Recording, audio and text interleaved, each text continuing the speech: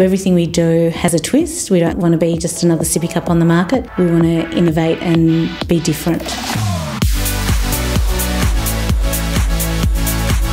So b.box for Kids, we're really focused on designing new and innovative products that are practical. So everything we do has to be enhancing the lives of the parent and also the child.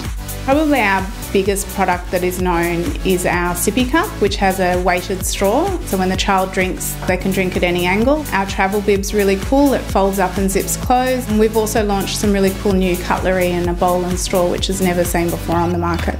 When we first started the business, we had a 5-year plan, and we originally looked at exporting in year 3, and within 6 months we had our first distributor.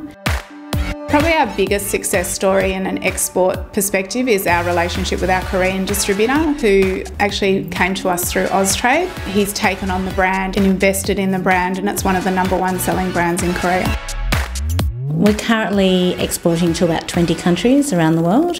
Exports represents about 80% of our business. Our biggest markets, Korea, Japan, China and the US. In the US, we're doing our own distribution and we deal directly with the retailers. We are investing a lot in our product development. We have more cool new products coming into the marketplace in the next 12 to 18 months. And we also hope to continue to get out there on the international stage and showcase our brand. Any company that's looking to enter the awards, I'd say give it a go. You've got nothing to lose. We were up against some amazing businesses, and when they called out our name, it was the most amazing feeling to know that all our hard work had been recognised.